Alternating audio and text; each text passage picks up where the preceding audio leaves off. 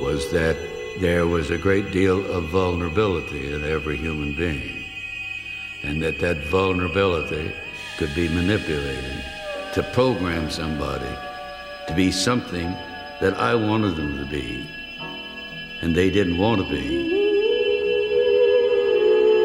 That you could manipulate people in such a way that they could be automatons, if you will, for whatever your own purposes were.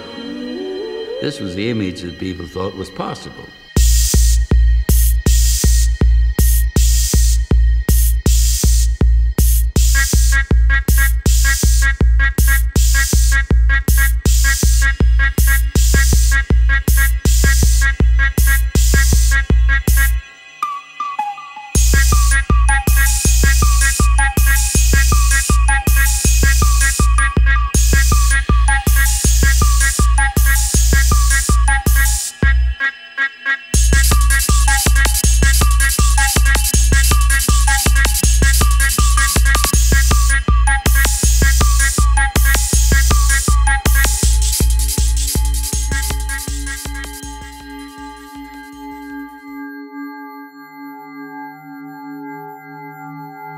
Human figures, dimensional human figures move, make animals move, make anything move through the use of electronics.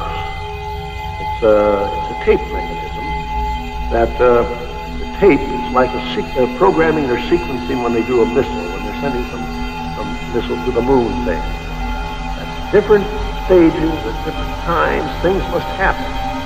That's all programmed, predetermined.